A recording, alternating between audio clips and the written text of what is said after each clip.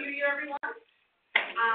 Welcome to the beginning of the 2019 Center for Translational Research seminar series. I'm really pleased to have the opportunity to introduce to those of you who haven't had a chance to meet her, and I think that might be 3 people in this audience. Dr. Beth Tarini. Beth is the Associate Director of the Center. And by way of background, I would tell you that Beth got her BA from Harvard. She then went on to the Albert Einstein School of Medicine, where she did her medical school training, and then off to the University of Washington and Seattle Children's Hospital, where she did her residency. And shortly after finishing her residency, she enrolled in their Health Services Master's Program while she was a member of the Robert Wood Johnson Clinical Scholars Program. Beth stayed on to complete all of that training, and then was wooed to the University of Michigan by a very renowned health services researcher, Gary Freed, who's in the department or the Division of General Academic Pediatrics and the Center for Health Services Research and Transformation, right? Yeah, something like that. They're behind us now. I know, but you just want to get it right. And then in 2014, she was recruited to the University of Iowa, where she was the division chief for general academic pediatrics. And we were very fortunate to recruit her this past summer to the center as the associate director. Beth is nationally and internationally known for her work in newborn screening, a topic that she's going to talk with us about today. She has over 50 peer-reviewed publications and really is a wonderful scholar and contributor to this field. So, Beth, it's a pleasure to have you speak about your scholarship today. Thank you. Thank you, Dr. Gail Woodford. As I was preparing and looking at past presentations, I noticed that February 8th was the day I presented, so almost a month when I came here for the first time. And I'm so impressed that was done entirely from memory. Your introduction. I've been practicing all year. I'm so impressed. So thank you all for coming today. I'm going to speak with you about. This is not going to have a British bent. This was just as creative as I could get with the talk. So don't look for any hidden treasures or whatever they call them in the movie. So we're going to look at today the impact of false positives and diagnostic dilemmas in newborn screening. And I have no conflicts of interest to disclose. My goals are to give you a quick background on newborn screening, although if you've come here, you probably know a little bit about it. But just a very quick background and some highlights. Then talk to you about what is known and not known about harms from false positives. And then save a significant or substantial amount of time for discussion about future challenges of diagnostic dilemmas. So there will be audience participation. You will not see, I will prepare you, you will not see a lot of numbers in this presentation. This is meant to be conceptually engaging. I'm happy to go into the numbers with you here, but the goal of this is I have asked many of you, some of you ahead of time, to be prepared to help as I think about this next piece, diagnostic dilemmas. But the whole entire presentation is going to be based around the idea of harms in newborn screening. So newborn screening, for those of you not familiar with it, is a mandatory screening program for all infants born in the United States. So that's about 4 million infants each year. It consists of a number of different modalities of testing. Historically, the most commonly recognized has been the blood test. PKU test, don't ever use that term, ever. It's the newborn screening test. PKU was the first disorder. Since that time, about 50 years ago, we're past the 50th anniversary for many of the states now. Newborn screening started in the mid to late 60s. You have up in the upper left-hand corner the pulse ox for congenital heart disease screening, and in the middle, lower middle here, you have hearing screening. So newborn screening is a mandated public health program. It's important that you know this because it does not require consent. So we go in this whole separate discussion about consent. When you're in the when you're in the primary care physician's office and they're coming at you with a needle, you know what's going on, and you can say, like, I don't know that I consent. But generally speaking, there's a conversation beforehand, et cetera, et cetera. There is or is not a conversation beforehand, which is a problem in newborn screening. But you must actively opt out. And you have to know you can opt out to opt out, so that's another very little secret. But in some states, it was actually at one time, for instance, Nebraska prohibited that you could opt out. And if you refused, there was a case where a parent refused for their child, and the child was taken into CPS custody. So that's like the true, to be mandatory, you must have a consequence if you don't do it, and that was the true consequence. Although it went to court and it was resolved and the child was given back, we could discuss the teeth of that. But it is mandatory. It is administered by the state. So you've seen one state newborn screening program, you've seen one. You could live in one state, you could live in D.C., be born in Maryland, and you'll have a different test depending if you were born in Maryland, perhaps testing set than if you were born in D.C. Each state decides its own program, what it's going to screen for, how it's going to screen, how it's going to follow up, what data it's going to collect, et cetera, et cetera. So, but there is some federal oversight. I use quotations because the oversight is largely recommendations from the federal level about most often which disorders should be screened. So some uniformity was attempted by what we call the Recommended Uniform Screening Panel, or the RUS, in the early 2000s, which was, okay, the federal committee through HHS said, these are at that time, these 29 disorders we think all states should screen for. But they have no teeth to enforce it except to say, we believe this is how it should be. So this is what I mean by federal oversight. And some federal funding assistance through Title V, federal grants and block grants, and also through programmatic funding that comes out of HRSA or the CDC, sometimes the NIH, to help you implement organ research, implement these disorders and organ research. But that is not standard. It comes as it comes with the question of important notice before we begin. It's only taken me 13 years to put this slide up. Because if I don't say it, people think I said it, like they hear it somehow, like there are other voices in the room. So I want to be clear. Newborn screening is a successful program. It's in fact one of the most successful public, if not the successful public health programs in the United States, and it should continue. I have no intention to dismantle the program. I believe it is successful. I believe it should continue. But all screening has harm. If you disagree, you are deluding yourself. Everything has a harm. I'm not saying the harm means that you should get rid of the program. I'm just saying every screening program has a harm. And newborn screening is no different. And I would posit it is unethical to ignore them.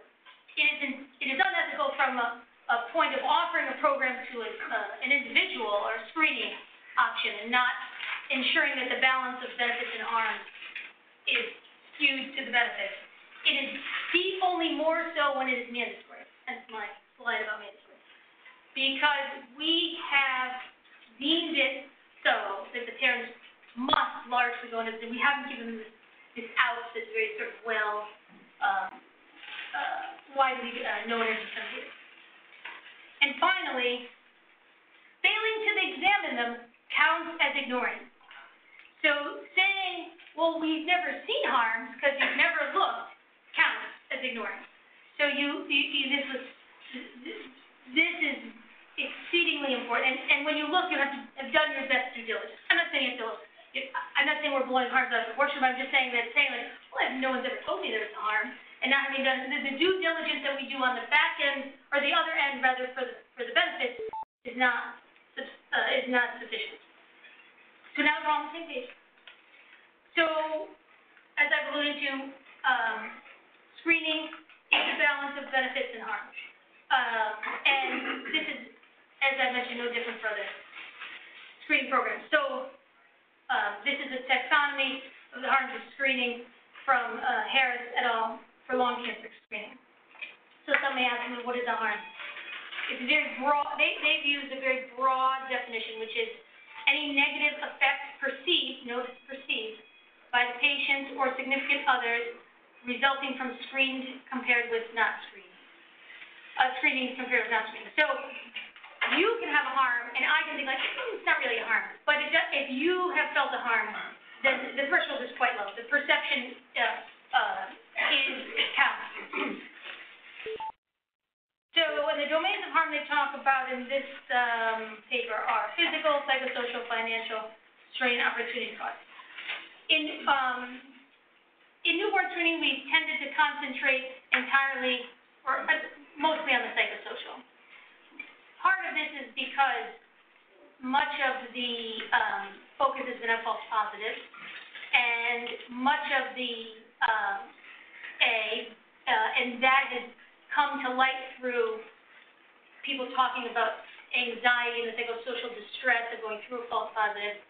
The other part is that the financial strain is not necessarily there because theoretically these tests should be paid for by the insurance, and most children are insured due to the expansion of insurance coverage in this country. That being said, you do hear now and again we had to have this test and the insurance didn't cover it, et cetera, et cetera. That test being the follow-up, not the initial screen. The screen is paid for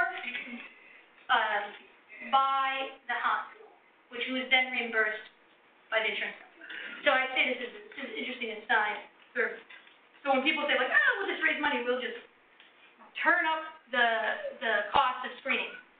Actually, most of the fee, correct me if I'm wrong, most of the funding that comes directly from the cost of, or I should say the charge, is done through charging the hospitals for the car that, interesting, financial organization, the car that the screening is done on.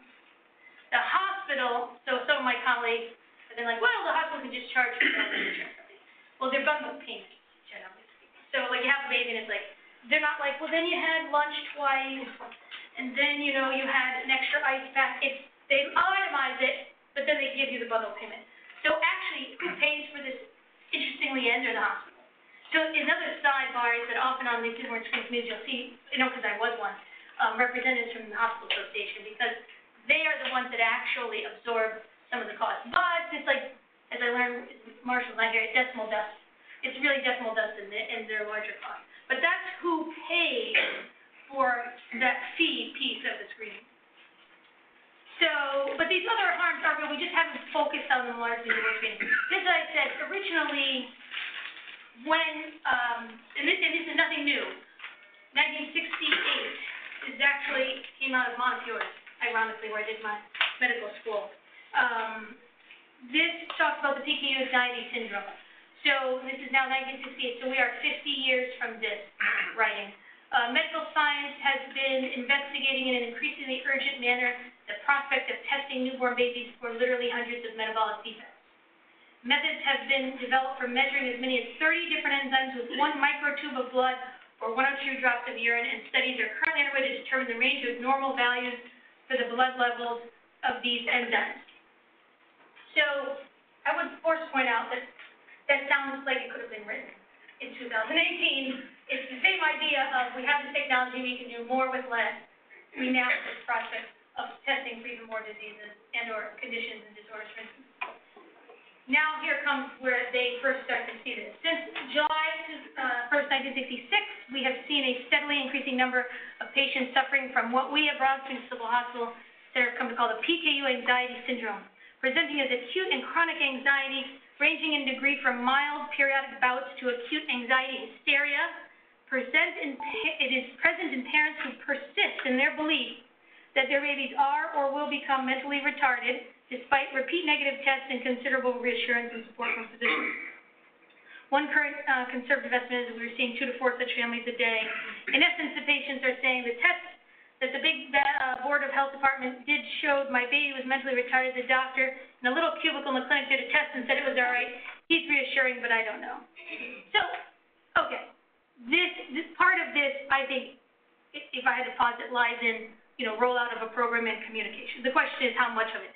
But as a sort of gross presentation of, this is not new, this is a phenomenon of, I've been told my child has something, my newborn baby, which has a whole other element we could discuss about the idea of being a parent of a child who looks well, and then being told within days that they may look well, but they might not be, and what that may do to bonding, et cetera.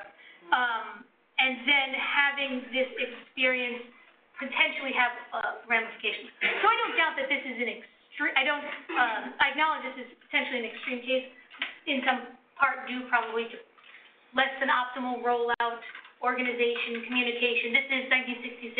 They probably just started that year. Fax machines might have been new. I don't know. The internet didn't exist, for better or for worse. But the element and the essence here is what is carried through over time. So what we're going to talk about is the domains of harm, largely psychosocial, for false positive results in indeterminate / diagnostic dilemmas. But I want to breeze through the false positives because I've done that. I did that last year, and you'll get the essence when I breeze through it quickly. I'm happy to go back to it. But we've already started the process of examining that on a national level in a systematic manner. But I want to also then pause to get everyone on the same page about false positives and indeterminate results and where in the testing process I am. So the first piece of this is the newborn screening test is done. And then you have two options. You can be within range or out of range. If you're within range, you often don't hear about it, which is a separate problem, but you go on your merry way. You may not even know this was ever done. And most parents don't know or forget that it was done.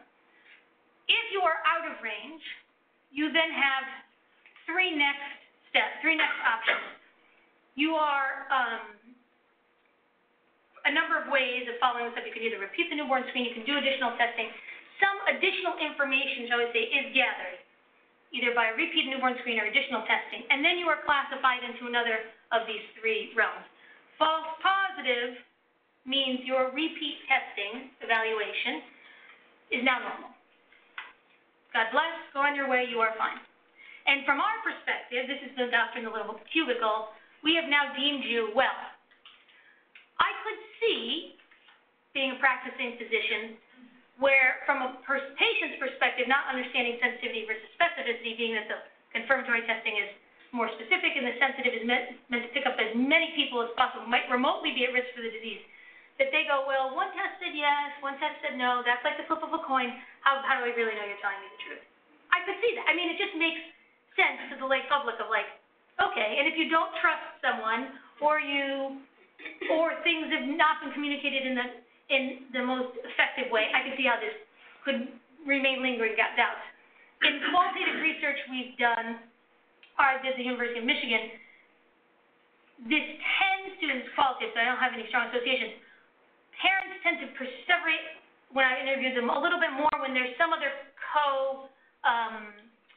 symptom going on that's unrelated but could be. An example is a tyrosinemia will affect liver function. Jaundice is a common occurrence in newborns. It is in part due to not yet optimal processing through the liver. When you tell this to parents, even though they are not related, they sort of see a potential alliance. And even the mother said, I remember clearly said the mother said to me, I was like, but they said that the jaundice was from the liver. I've always sort of wondered, or I wondered for a while, and then around 9 months the kid looked fine, so then I let it, according to her, she let it go. That was the only person that sort of lingered in the about 25-ish interviews we did, and I could see how that could be. But in generally, we're like, you're good, you're done. True positive, to the other side to the left, is what many of us understand to be like, oops, sorry, your child has the disorder. They may look fine now, but we're concerned that eventually they may not, and theoretically would have all disorders that you need to be treated urgently because we need to make sure that no symptoms develop and your child doesn't suffer any irreversible consequences. In the middle is this indeterminate, which has largely not been discussed in newborn screening, and I'll get to that later. But that is where you're not quite normal, but quite abnormal. And we just don't know what to do with you. But I'll come back to that. False positive, nothing's done, you go on your way. We have discharged you from the medical system from this perspective. And from indeterminate, we end up in a treat or surveillance mode. So just very quickly, the theory behind the false positive is this idea of vulnerable child syndrome, that we, originally Green and Solnit, noticed that there were children in the PICU who were previously well, had near-death experiences, recovered, and some of the parents sort of never recovered because the child had sort of a threat to their mortality, and that they then, subsequent to this, developed non-significant but sort of lingering concerns about their health. How I describe it is, a child with a vulnerable child syndrome state will have something happen to them that any sort of risk or threat or symptom, and it will be overinterpreted. The cough is maybe it's pneumonia.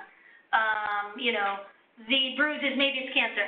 Like everything gets the risk gets overinterpreted, and the symptoms become. You then get this interaction with the parent and the child of difficulty with separating infantilization of the child, bodily concerns, both parent and child, and then some have noted school underachievement. But our understanding of this in newborn screening is in an infantile stage, no pun intended. So this busy slide is where the end of our discussion on false positives is, because in one slide I'm going to show you a few things. I'll walk over here. So this slide takes you from 1980 to 2010. So what's that? 30 years. So this is the sum total of research on psychosocial effects of false positive results in newborn screening. So you see how many boxes? 2, 4, 6, 8, 9 boxes. Oh, I would argue like this. Very minor. It's not even one. I think it's like, what is that? Like one every 2 years? Not even. First. So that's the sum total. The disorders that they're in range in these 9 from hearing to hearing, 1 metabolic, hypothyroidism 2, 3 cystic fibrosis, and multiple newborn screening disorders.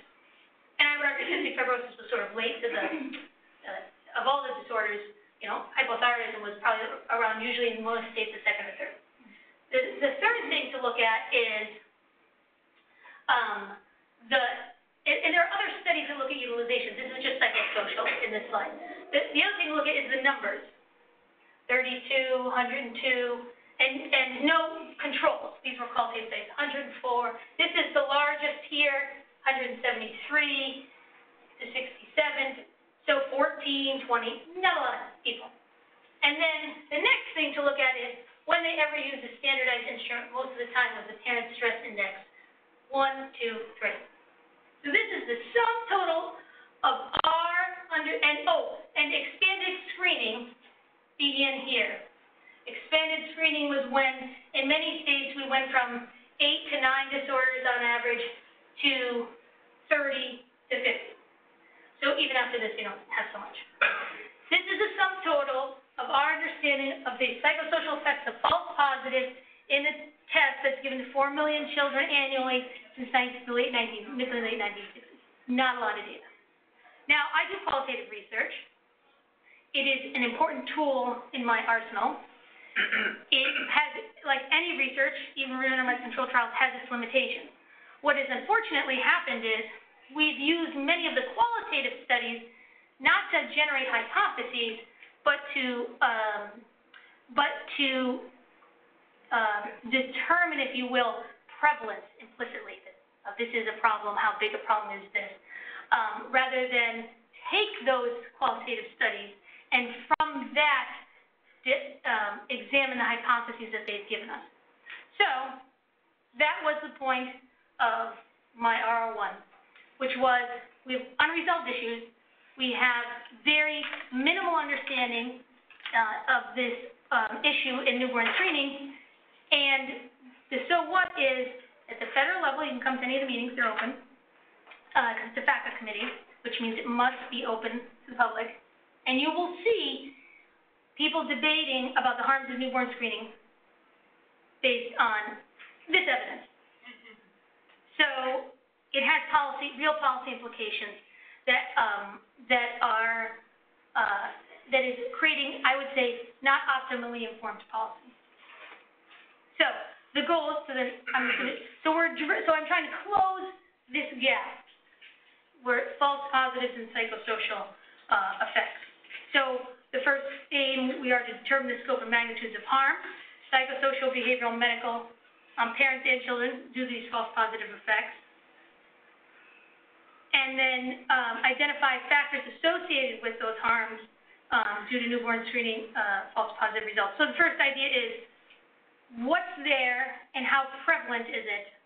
And the second is, if it's there, who is most at risk? So when you go to intervene on them, number 3, you can sort of, rather than intervening on everyone, I mean, you could, but that's not going to happen in the doctor's offices. I mean, it could. We should always strive for it. We can find those people who are most at risk. The example I give, it's no different when we always ask about postpartum, but we really ask about postpartum depression, but we really ask about postpartum depression when we know the mother has had a history of depression. Then we're really attuned to, because we know that while others can have it and it's important and we still do our due diligence, our light bulbs go off in our radars when that happens. So if there are parents, let's say, who conceived a child through IVF and had 5 miscarriages prior, they perhaps, I'm not saying they are, and one hypothesis could be a ring, and they get a false positive, that might be the patient you want to talk to and make sure that there are or are not anything that you could do to mitigate. And the idea here is that that communication may be a tool to mitigate these consequences. Now, historically, that communication has been discussed as, I know there are my psychology colleagues in the audience, has been discussed as like, oh, it's just a false positive. It doesn't mean I keep like telling you things like facts, rather than understanding the essence as to why you have this concern. And if this ends up being that these parents have this deep-seated anxiety about this, that sort of telling them again and again may just not be the way in the communication pathway. But that is something that we can hopefully untangle in the study. So now I want to go to leave last piece for the indeterminates. So I'll say to you that this issue has become, I'm on the federal committee for the last year and a half maybe. It'll be a year and a half, 2 years in the spring. Most disorders now we keep having the same conversation about these. Well, there might be some cases right in the middle where we're not sure what's going on. And it keeps happening again and again. The same conversation keeps happening. And we tend to not discuss these children or these potential cases.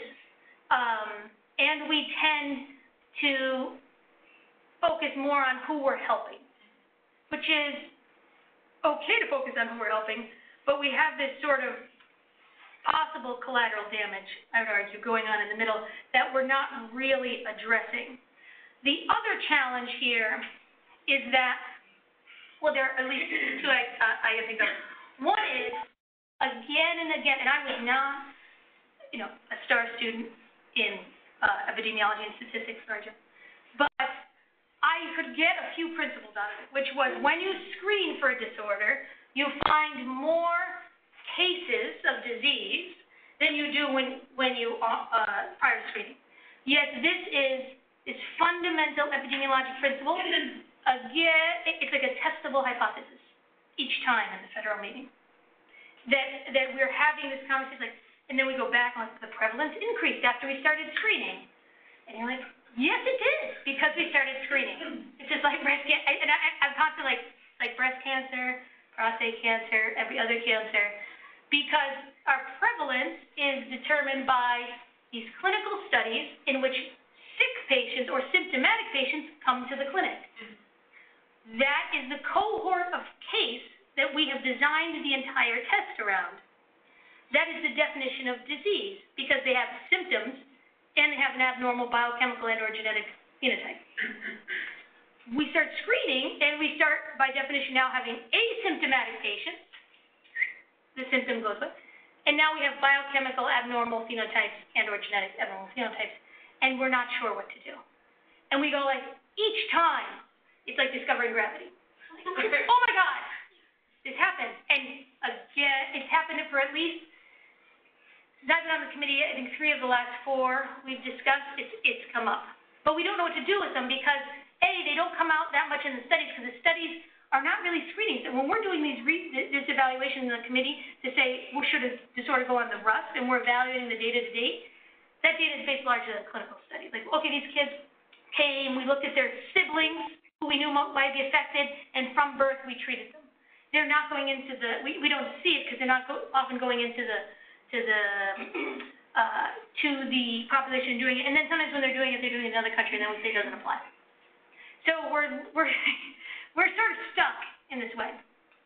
The second reason so one is a failure to appreciate and anticipate the epidemiologic principle of screening and case detection, and the rise of detection of cases. The second is, I believe, complicated by DNA. So prior to, we'll use CF as an example. Prior to using DNA in the diagnosis of CF in newborn screening, the gold standard was sweat tests. So you had a preliminary screen test. It was an enzyme. The enzyme was either out of range or not out of range. Whole separate conversation about how that's determined. And then you went on and they did a sweat test. Now, assuming they could get the sweat from the baby, which is difficult and challenging, then the question was, how high a test? Was it hot? Was it elevated? Was it or was it normal? And then you were done. Now then entered in the about, I would say, 8-10 years ago, more states started to do DNA. Am I about right?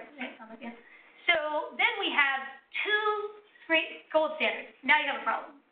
Anytime I'm doing 2 tests, even in the clinic, I'm like, what happens if they don't disagree? The 2x2 table, what happens if you're not concordant? And then we have, well, your DNA is not normal, and your sweat test is borderline or potentially abnormal, or just normal. And then we have to ask ourselves, which do we believe more, the DNA or the sweat test?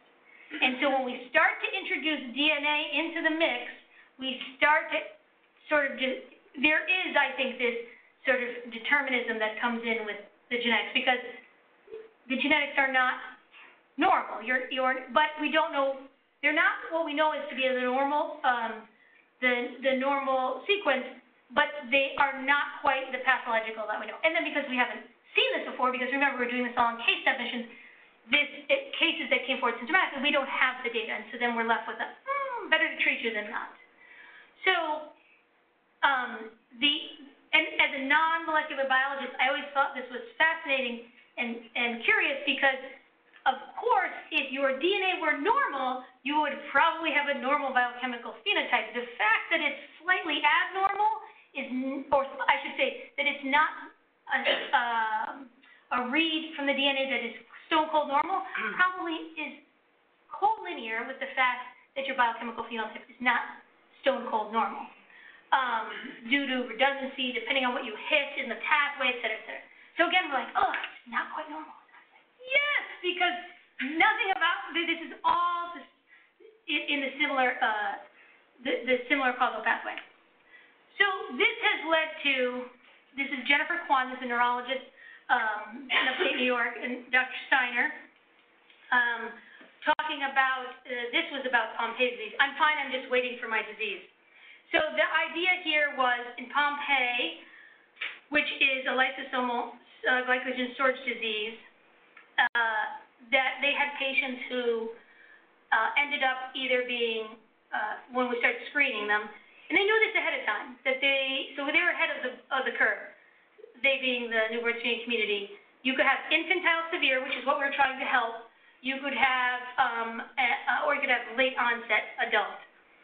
And so the issue with Pompe was, well, when are you going to get sick? Are you going to get sick early or are you going to get sick late?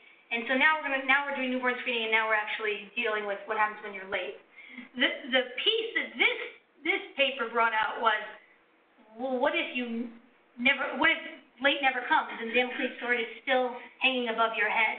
So this was a case where not by newborn screening, but by another mechanism, the child had febrile seizure, found elevated enzymes and and then they found out that the child had a variant of Pompe that they knew wasn't infantile. And then like 20 years later, as you can see, this like the kid plays soccer, I think, but has like mild quadriceps weakness, like 20 years follow-up, and had never been treated. And so the argument, and this is in the UK, the argument was we probably need to hold off until people have symptoms with the $350,000 a year treatment, because we don't know that they have it.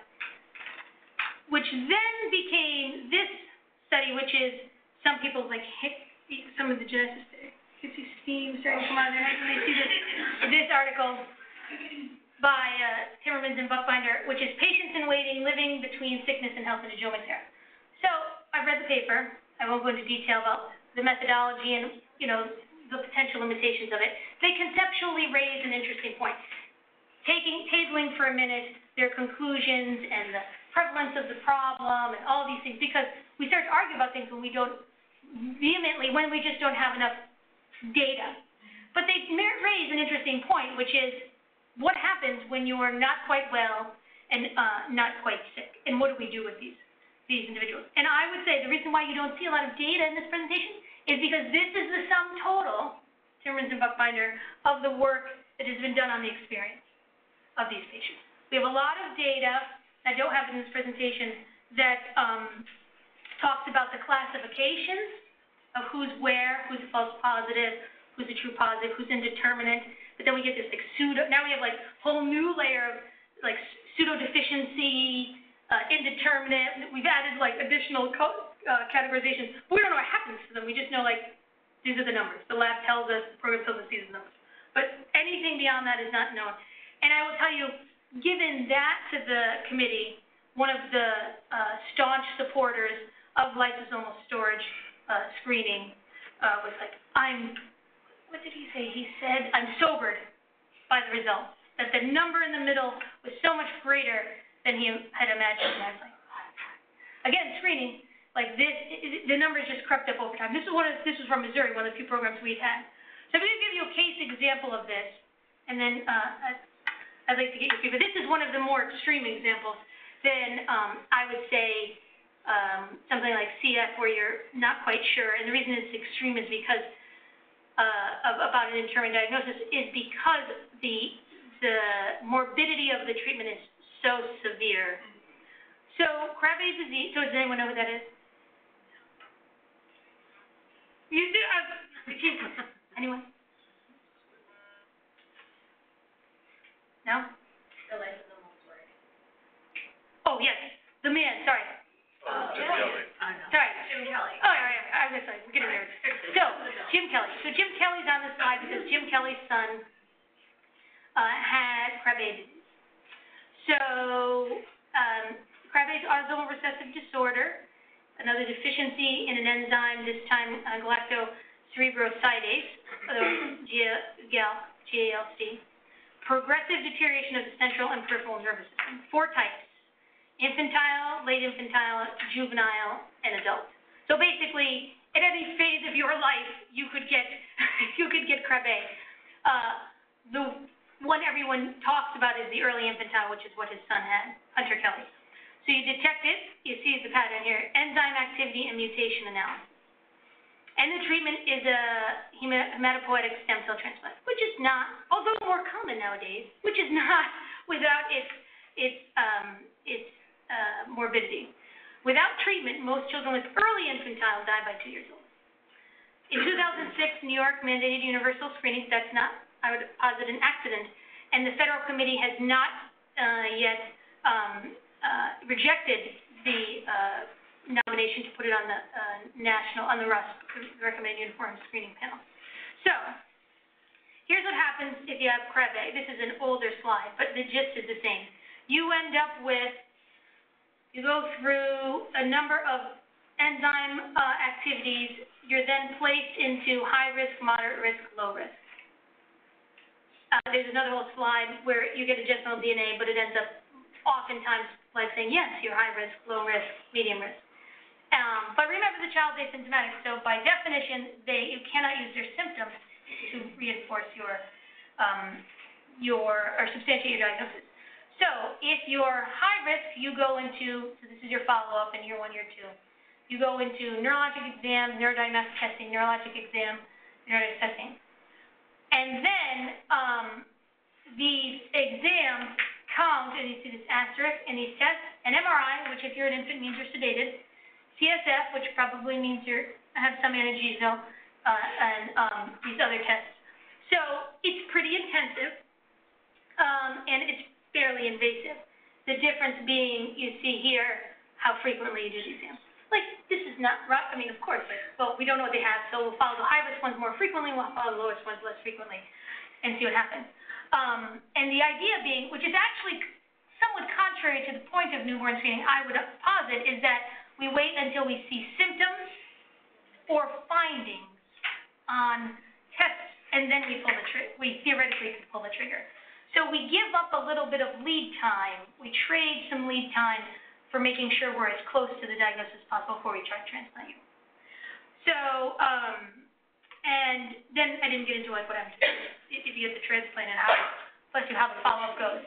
So there has been very little coming out of what actual, again, I told you the bookbinder is like the gist of the literature on how many children are going through here and how many are actually failing to follow up, and what's actually happening to them during this period of time.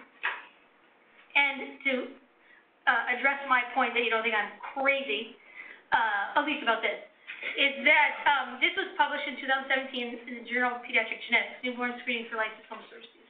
Very reputable, Boston Children's. And this is their talking about late onset phenotypes. Now, what I haven't gotten into is also that, like, late onset can also become like a wastebasket for,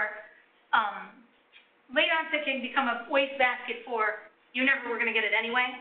Because, as I said once to one of the cystic fibrosis director at one of my former institutions, I was like, well, but the child's 6 and hasn't had any exacerbations. Well, we don't know that they might not. I was like, so when is that going to be determined? Like when they're 21? Like, well, they could always have it. I was like, so when they're in the coffin, dead, will be when they get released from their diagnosis of cystic fibrosis, because you could always have the disease come. You could always be the one we don't know about. So sometimes we say late onset because we're like, well, you could be late onset. Although there are late onsets documented, we just, I would posit, don't know. And there's many probably undocumented, especially for some of these disorders where the phenotype for a milder case is like muscle weakness. So then if you're older and at late onset, how much of it is old age, et cetera, et cetera. And so then you end up, again, overlapping with something that seems common.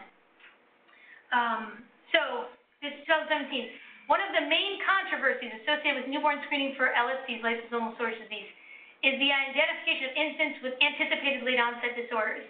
This has the undesirable effect of creating a population of asymptomatic children who are essentially patients in waiting. There's your 76. It also violates most international pediatric genetics ethics guidelines that stipulate screening is not advised for late onset conditions. Now, the feds would get around this by saying, well, I wasn't screening for the late onset conditions. They were like the 2-for-1 I got at the store because I bought the first thing and then I got these other things and now I have these, so now it's my due diligence. They're never, ever the intended targets. They're always the incidentals that come alongside. The New York State Krabbe program for Krabbe disease identified a large number of children as being moderate to high risk, requiring aggressive clinical follow-up. There have been questions raised regarding the psychosocial impact such aggressive clinical follow-up may cause these children. There's also debate as to whether or not the level of GALC activity of the genotype can accurately predict whether the child will develop early, adolescent, or adult onset. This has serious implications regarding effective treatment of the early infantile, because if I get too many burdens, then it might flush the infantile screening down the drain, so to speak. There are similar concerns regarding late onset phenotypes Fabry. The question of when to screen for late onset is still under debate, particularly considering the relative high incidence of this disorder. So, it's a problem, which we already know is a problem. But we don't have much hard data about it. So I wanted to get some thoughts from the audience, because I I'm willing to bet, based on who I know at the outset, have a multidisciplinary group, which is outstanding, of thoughts about, one, potential outcomes of interest in a study of the experiences of these children and their families, thoughts about study designs, and additional comments or suggestions. Because I think that largely this topic, so we went 50 years before the funding of a prospective trial of false positives in newborn screening, which would be mine. Then I don't want it to go another 50 years of studies before we get a study that starts to look at what's the experience, but also quantifies. I think there's a qualitative piece that's here, or that there are important pieces relative to qualitative, but there's another important piece for those, the healthcare system and things like that. So I'd welcome thoughts from the audience or comments. Yes? So I mean, I think a lot of times it's difficult when we're talking about psychosocial outcomes. Mm-hmm. Certainly there are PTSD screening and anxiety for screening. Right. But looking at functionality, because I think we see many special kids in the hospital who do have genetic disorders or serious childhood disorders, whether it's cancer or something else, and it really sort of stops and delays typical or neurotypical development. Mm-hmm. And I think when you have any serious illness, whether it's real or potential, you stop your forward momentum in terms of moving from childhood to adulthood. And those of you who take care of kids with cancer, you know when they get cancer and they go into the hospital and all that treatment, they don't progress normally in school or in terms of their maturity, if you will. And it's only after they've come out the other side and the cancer's gone and they're on their once-a-year checkup for their CBC that they start to catch up with peers, but it takes a while. And I think we forget about that, and it's a big outcome. That's a good point. I hadn't thought about that. So basically, your delayed normal psychological development occurs and or puts you at disadvantage peer-wise. That's a good point. Yeah. It's just, how are you thinking about which disorders to lump together versus split? Because like some of the disorders require stem cell transplant in the first few years of life before you die, right? And some of them are not as severe. So I would do it. It's a good point. So I would use the same, which I talk about here, conceptual model, as I called it a signal receiver.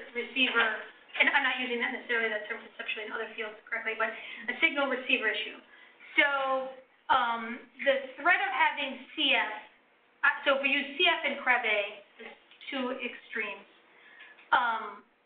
you can go even less extreme or less severe than CF. If you have CF, you have a diagnosis that, even if you were to have the disorder, I would argue the content of the communication to the parent would be it's a very treatable illness. People now live into the 50s and beyond. You know, this is while may shorten your life, you can likely live as normal a life as possible. Whereas, or if you end up having it, and you may have to be hospitalized and take these medicines, but you may be taking medicines alongside. Versus, and that's a very different message to a parent than your child could have a progressively deteriorating, ultimately fatal disorder, and to save you, I might have to kill you. So I think the answer is to split them, lump within conceptual categories as best we can as to the severity of the ultimate diagnosis and the severity of the treatment, so that Krabbe would go in one, cystic fibrosis would go in another, and then you'd find, if you could, another sort of middle ground to then sort of maybe tease out the effect of these severe cases. So what we did we're going to do in the R01 is, you have like 50 disorders, but largely what happens is most of them are much more prevalent. We split them by time-sensitive disorders. So if we think we need to get to you, like if you have MCAD, and we need to get to you fast, the community's done me a favor and sort of said, these are the time-sensitive disorders. So automatically now, or already I have a sort of caveat of these are disorders that when the communication comes from the program of the physician, it's going to be like we got to act soon to just make sure what it is or is not the disorder, versus like, oh, these are the others. Now, there can be still heterogeneity within those. That's the sort of split, I think, that I could look at in these. And quite frankly, there aren't I would go after those groups rather than splitting it across heterogeneous, like, oh, what if you were severe for immunodeficiency, what if you were CFTR? I would focus in on these groups as best I could to tease that apart. And if it meant limiting the types of disorders, I think it's worth doing to see if you could tease it apart, as long as you can get the numbers. Excuse me. Does that answer your question? Yeah. So, coming from UCLA, which was the cohort study cited. Oh, yeah, you're right, that's right. You're closest to the man. Doing this for a long time. But I still have a pretty fuzzy idea of what the amplitude of the issue is. Yeah. So I know you don't want to talk about numbers, and you've beautifully illustrated what the difficulty of understanding of counting which ones are problems and not problems. But do we have at least numbers of the first step, like when you get a positive newborn screening, how many go into the confirmed, infirmed versus possibly we don't know, saying how big of a problem it is? We do know, and I'll call my genetics colleagues, we can say that I can say qualitatively a shift has occurred where when and I was trying to find the slide in to show you, when we were in the federal committee about a year and a half ago, and Missouri, do you remember this, when Missouri showed its lysosomal disorders, there was a bulge in the middle that the number of true positives, it was, I wanted to say it's almost, don't quote me on this, like twice as many in the middle. Would you say? Yeah. It was like twice as many indeterminates as positives? Correct, because of MPS was their big problem. Yeah. As well as pseudodeficiency, which they had a huge population of pseudodeficiency. But it would depend sort of on your ethnic group, because that's very prevalent in the African American community, and Missouri has a lot of African Americans. So, but the other problem was then Illinois called that something else. So we still don't have national data. No, We have state data by disease if they want to report it, right? So we don't have. Yeah. So you can, yes and no.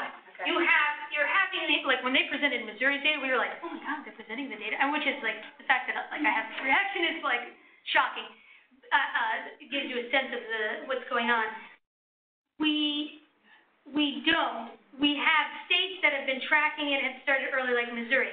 I would argue, now to be honest with you, that there is an unfortunate conflict of interest potentially that emerges from showing your data, which is if you believe, and I use the word believe, that crab-A screening is good, then you don't want to show the data of how many children drop out. Because now people are going to say, like, well, then why are we screening for crab-A? And you certainly don't want to do it if you're going to go back to the federal committee. Now, theoretically, the federal committee is also going to ask you where the data is if you go back. But you could just sort of, you want it to be, it looks good. We don't show you what's going on in the middle.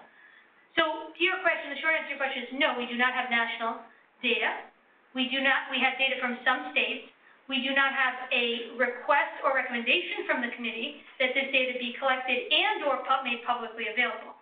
So this makes research very difficult because in order to study crab-A, I have to go to New York State and ask them to release the data, something which they may or may not be willing to do. As an outcry from the state says, well, we're not going to, to some degree, this could have been a lysosomal, like we're not going to do it unless you show us what, some leverage here is the state saying, like, well, we're not going to screen for lysosomal even though you recommended it unless you show us what the data is. That's one way to sort of push it. But the states decide what's released, and the committees, this is where the some oversight comes, is a little bit, it does not push, if you will. Now, this is, I would also posit from a conceptual standpoint, is where I think that the issue, and Sam Burbridge coined this, not me, newborn screening is largely handled like a rare disease finding program, not a screening program. And it's a subtle, but I think very important difference, which is in a screening program, like when I've been in Europe and we sit down and I describe newborn screening, like these are heads of Australia, like the Dutch. They're like, what's going on over there? I mean, they're stunned at the lack of data we have, just to your point about what's going on programmatically. That's because they're coming at it, they're all screeners. They come at it from a screening point. One works in colon cancer, then they moved over to breast, and they move over. They're screening at the most common level. That's their lens. I would posit that in newborn screening, the community tilts toward rare disease. So what that means is, in my opinion, not the opinion of the committee, nor the Children's National, my opinion is that means that these bulges in the middle are sort of seemingly acceptable, sidebar for finding the cases. The presumption is it's to find those children who have infantile is so important that what would occur, if anything, to the ones in the middle of the indeterminate is acceptable. My argument is you can't actually make that argument until you know what happens to the middle, either A, how many, and what's happening to them. But when you push and push and push in these federal discussions often, right before the breaking point, when it looks like a disorder is on the verge of getting nominated or not, people will say, babies are dying, we have to screen right now. And that's when you'll see the identity sort of pop out of like what I believe is the rare disease finding at any cost, or at most cost. And so that's a long-winded answer to the larger cultural, political context to why this goes on. We get this far, and we don't get a release of the data. And it's sort of like we're governing ourselves to some degree. And then you notice who's doing the study is not someone in the genetics community, it's a sociologist. And I'll be quite honest with you, I was a pariah in the field for about 4 or 5 years, and I was a physician, but I wasn't a geneticist. And so, people would put up my paper. I remember very clearly, Dr. Fried, I was sitting in a room with my mentors preparing the K, and one of the geneticists, Dr. Ahmad, said, "Oh, you were talked about at the recent metabolic meeting." I said, "Oh, really? Yeah, your paper. Dr. Ronaldo put it up on the screen when he during his lifetime achievement speech, and he said, these people lie, they're wrong, they misrepresent the data, what they're saying is not the truth." And I was like, I'll never be able to, I was like my first year, I was like, I'll never be able to work in this field. And Dr. Fried was like, that's great. He was like, people are talking about you. And I was like,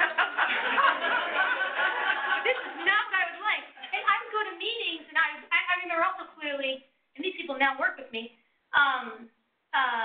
or at least they're civil to me in public. And I was we were doing a lab tour, and I said, "Oh, hi, I'm Beth A.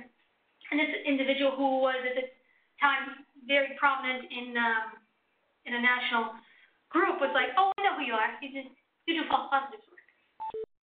Like it wasn't meant to be a positive. So the idea was that this is why you see those caution. I don't think we should tear down the kingdom. Is that the sense that there might be a potential issue to address needs to be delicately discussed, or not needs to be. It often doesn't have to be, but you get your best traction if it's delicately discussed, and you also have to stand and weather the storm that comes with it. And but I think as time has passed, what's happened is you can't ignore it, because when they come to present from Missouri, it's like, well, here you go, here's the problem or the challenge that we've created. So there's a bubbling of issue, if you will. The challenge for a study like this will be, which is the state which are the states that will allow us in, right, to do this. So, and doing this research from a career development standpoint is, most of the issue has been sort of relationship building. So the R01 is not being done here, not because I don't have a relationship, just because Iowa and Minnesota were willing to do it. Utah was willing to do it, and at the time Michigan was willing to do it. Not every state is willing to have you work with them to identify these issues. The longer I've been in the field, and it is clear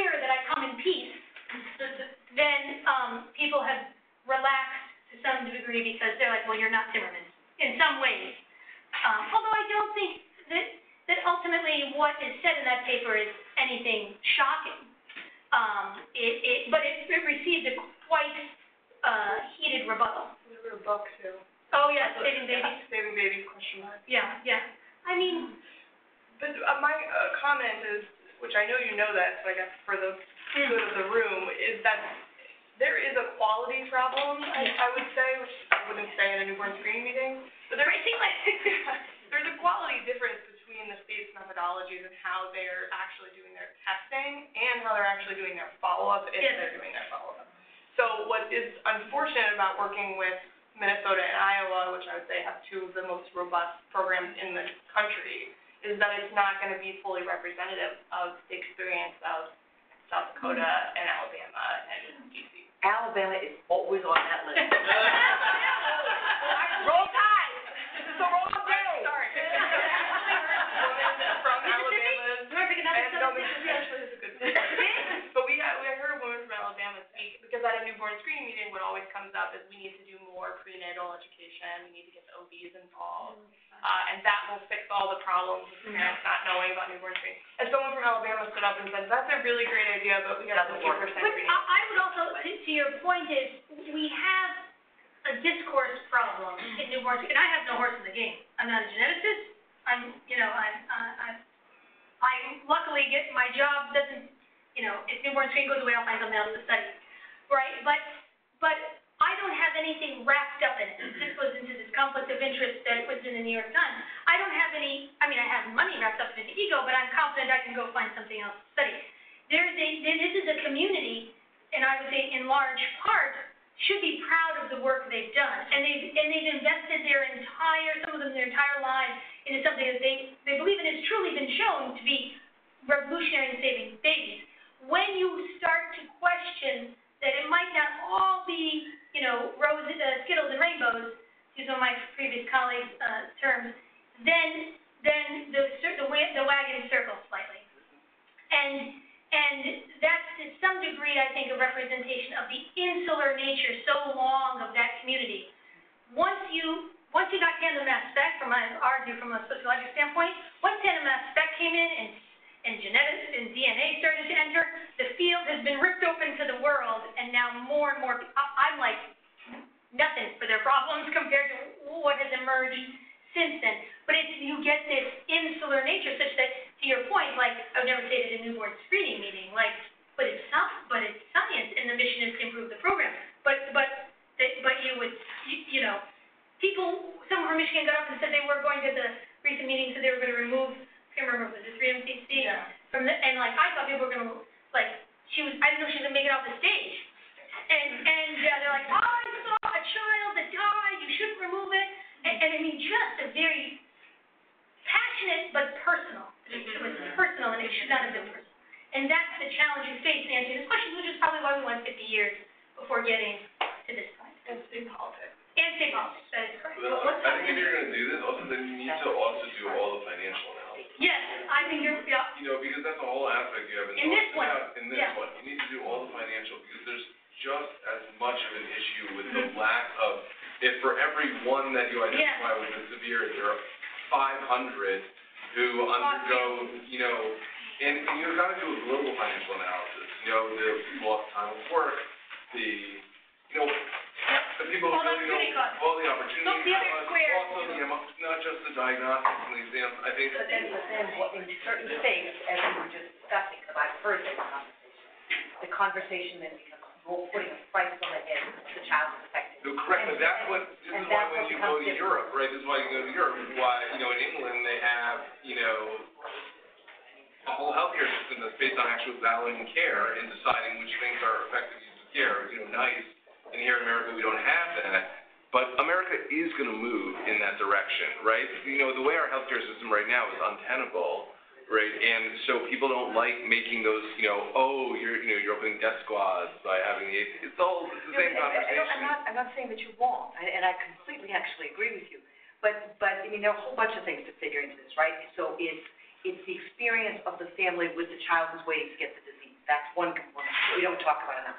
There's the issue of all of the healthcare, and for every child who's at risk, they don't have equal access to healthcare. So the issue of health equity. It goes on, and there are multiple levels of complexity. And I think what I find most disturbing about newborn screening is that we talk about it as it's a monolithic population. You pop out of the birth canal, and American medicine is at your disposal to find all the badness that could kill you in the first 2 years of life, and that's just not true.